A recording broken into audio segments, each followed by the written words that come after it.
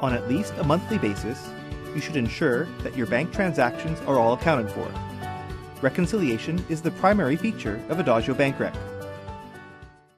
To access the reconciliation process, there is a Recon button on the toolbar, or it can be started via bank inquiry. Choose the bank that you want to reconcile. This grid displays all transactions that are still outstanding. Records can be sorted by the check reference, date, or amount.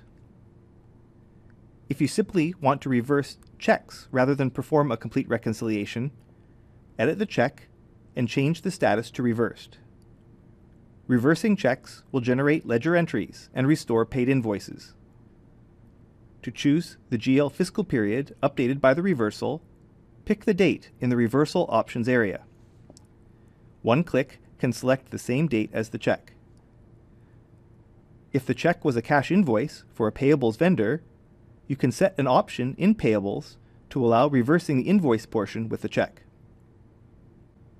The Post button then becomes Post Reversal to indicate only reversed checks will be posted. If you simply want to reverse a receipt or a deposit rather than perform a complete reconciliation, edit the transaction and change the status to reversed.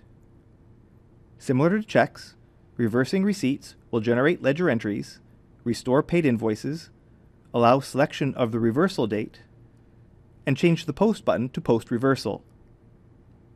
Processing the reversal follows the same route as NSF receipts, creating batches in BankRec and receivables to post. The first step of a reconciliation is to enter the date of the bank statement and the ending balance. This will calculate the total amount of transactions that needs to be reconciled for the statement.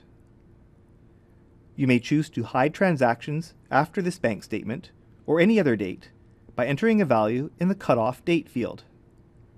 All records with a later date and no pending status change will be suppressed. Most transactions are usually cleared. This can be done easily by multi-selecting all the transactions to clear, which do not have to be consecutive, and pressing the spacebar. This sets a pending status of cleared to these checks, which will be permanently updated after posting. The other status change is clearing the check with an amount error, if the amount that cleared the bank is different than what was entered in BankRec. The ledger error account can be edited if an option is enabled on the bank. Either of these changes update the to clear amount, showing the progress and if there are further checks to select. If within a deposit, some customer receipts were cleared by the bank, but others have not yet, you can edit the deposit details and choose to split the deposit into two entries. Multi-select the group of receipts that either have cleared the bank or not, and you must choose at least one, but not all, or errors will appear. Click the Split Deposit button and enter a unique reference value to where the selected receipts will be moved. Perhaps add a single letter so that it will be easy to identify in the next reconciliation. When this is saved, a new entry will be created, and you can reconcile the desired portion. To look for a specific transaction, use the Find button to search by the reference field, including the use of Smart Finder. Another way to more easily locate transactions during a reconciliation is to enable the Hide Pending checkbox, so that only the outstanding records remain.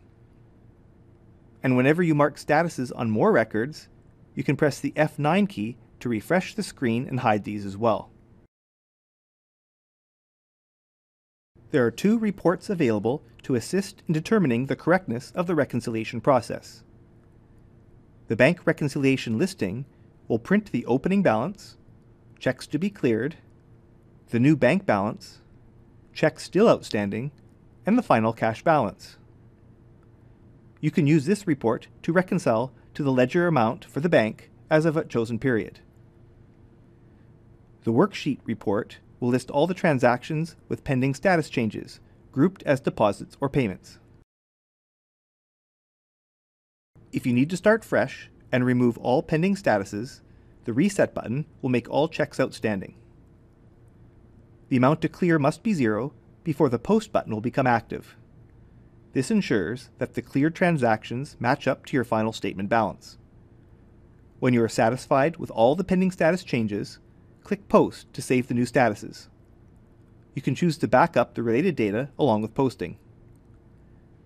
A setting on the bank to update payables check reconciliation allows transferring the posted changes directly to the respective bank in Adagio payables, so you do not have to re-enter the changes to the checks. Choose Pending Status to only require opening check reconciliation and click the Post button, or choose Complete to have both reconciliations posted simultaneously. Keep your bank reconciliation up to date so that all is in sync and nothing is overlooked. Find out more about Adagio from the product page on our website. Watch another training video on this Adagio program from the playlist, or subscribe to the Adagio YouTube channel. Thanks for watching.